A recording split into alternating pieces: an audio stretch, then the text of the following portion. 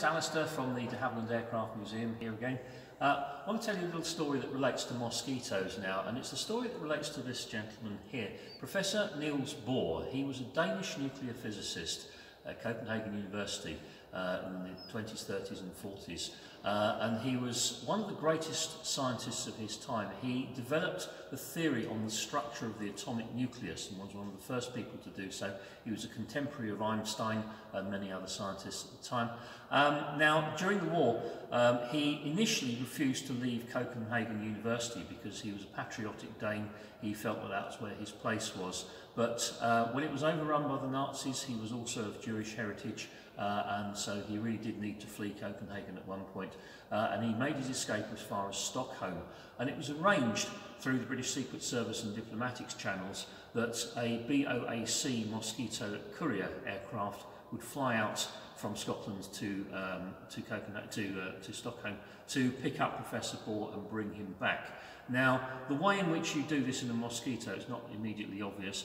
Best way probably is let's go over to a Mosquito bomber aircraft and I'll show you how it's done. Mosquito bomber, you have a nice large bomb bay, and the courier Mosquitoes operated by WWII were equipped with cargo carrying capacity in here, and for VIP transport such as picking up and collecting Professor Bohr, they had a hammock in there.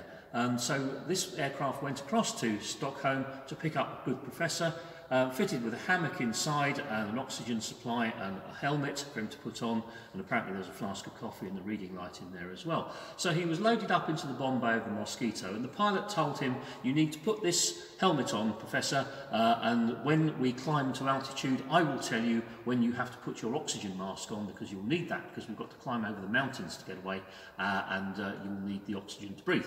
And so that was all understood, and the bomb bay doors were shut with Professor Bohr inside the bomb bay. The aircraft took off, and then Professor Bohr found that he couldn't actually put the helmet on because he had rather a large head, and he couldn't fit the helmet on. Therefore, he lost contact with the pilot, and the pilot was worried. The pilot didn't know that he hadn't got the helmet on, so the pilot was worried that something was wrong. Professor Bohr himself couldn't put the oxygen mask on, therefore he lost consciousness as the plane climbed to altitude. The result being, the story goes that when they landed at RAF Lucas on the east coast of Scotland and they opened the bomb doors, dropped the hammock down, they found Professor Bohr still in the hammock but unconscious. So they whisked him off to the sick bay of the airbase and filled him full of coffee and possibly the odd wee dram of Scotch whisky or something like that to bring him round. He came round quite happily, and they said, "Are you all right, Professor? We're really worried about you because you were unconscious there." And he said, "No, that was fantastic, thank you. It was a lovely flight. I slept the whole way," as indeed he did, because he was unconscious. But never mind, he recovered, he was debriefed, and he had a lot of discussions with physicists in the UK. And eventually he went over to America and became part of the Manhattan Project to develop the first atomic bomb.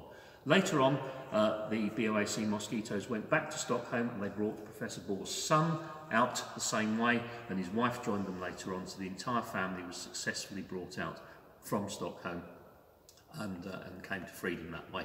So Professor Bohr owed his freedom to the good old Mosquito. Interesting little story. Thanks for listening. See you all the next time. Stay safe, stay well.